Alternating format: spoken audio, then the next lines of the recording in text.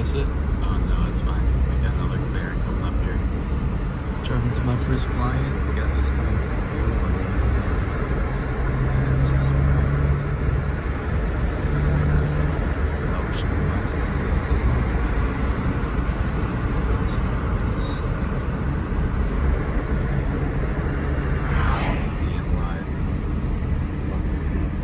I'm feeling like this career can either be hell or it could be heaven, depending on how prepared you are and how you set up your business, how many hours you're working, how good you're taking care of your body.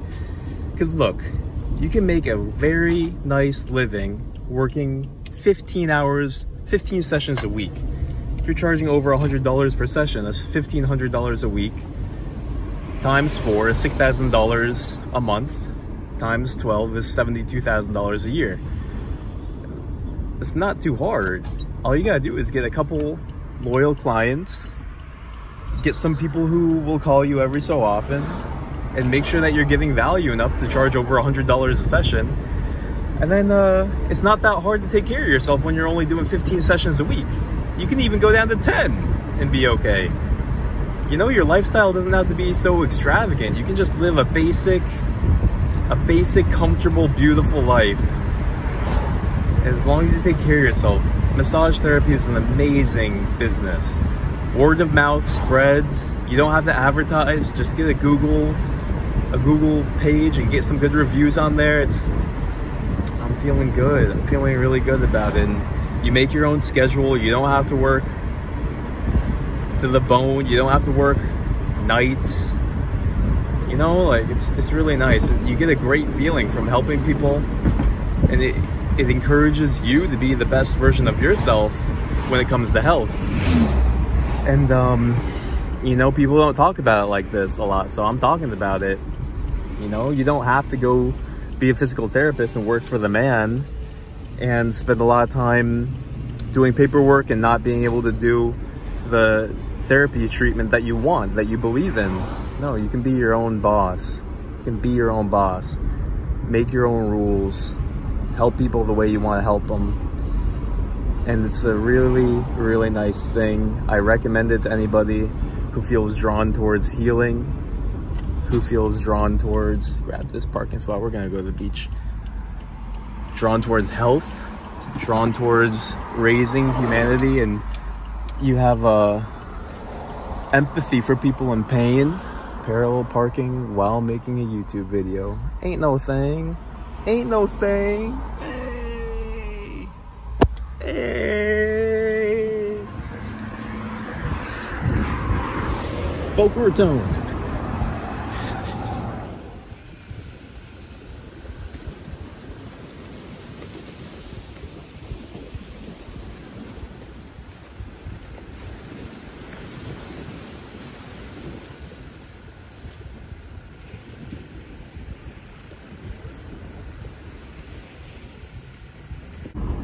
So do I talk to my patients when they're on the table? Of course, at least the first minute or so, just to catch up. I feel this need to really know what's going on in my patients' lives. You know, they're my friends and they appreciate it. It's really important to build a personal relationship with these people and share life together. Just be a real, genuine person, you know what I'm saying? And you can sense very fast if they don't want to conversate, if they just want to relax. And then you just say, all right, let's relax. And that's basically saying, all right, I get the picture. We're just going to massage and relax together. And that's it. You can easily tell if they just want to relax or if they're willing to talk, if they're adding in their own comments, if they're responding shortly, just by the tone of their voice. So don't ever feel like you can't talk to your patients. Ask them, how is your family? Ask them, you know, how their body feels, how the exercise routine is going. People who are interested in health are generally excited to talk about their fitness routine. Not all the time. Their nutrition, their family, their hobbies. Talk to them about all the stuff that makes them happy, you know, because I just want to put my people in a realm of relaxation and paradise. You know, you're listening to the music, you're thinking about the things that make you happy in life. I want them to think about the things that refresh them and rejuvenate them and heal them. I want them to smile and think about cute things like Disney and cartoons and childhood and nature. And I want them, you know, to be in that zone so that they can relax and heal better. And that's part of what we do, you know what I'm saying? Is bringing them to paradise, relieving that stress and really healing them psychologically, giving them space if they need space. And the most important thing I learned from David Hawkins is, you know, the most healing thing is love. That's it. If you really love them, if you can come to the therapy session in a state of love, then that's just as important as what you physically do with all your mental techniques. Sometimes people just need to be in a space of emotional embrace, inclusion, non-analytic. One second. You're not analyzing them. You're not trying to figure them out. You're just being with them. You're just sharing this moment, happy emotions. You're humming, you're singing if it's appropriate. Listen, David Hawkins was one of the most successful psychologists, psychotherapists in the USA. He had thousands of people working with him.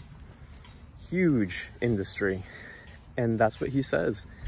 He says that the most important thing is loving your patients.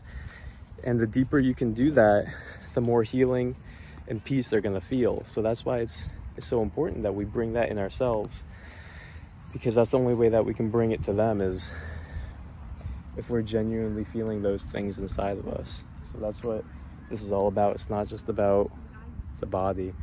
It's about harnessing higher consciousness and bringing that to every person that we're in contact with. It's not just work. Here we are. Hey Poop. Hey Poop, you're on camera. Christmas Poopy. You're pretty. You're so pretty.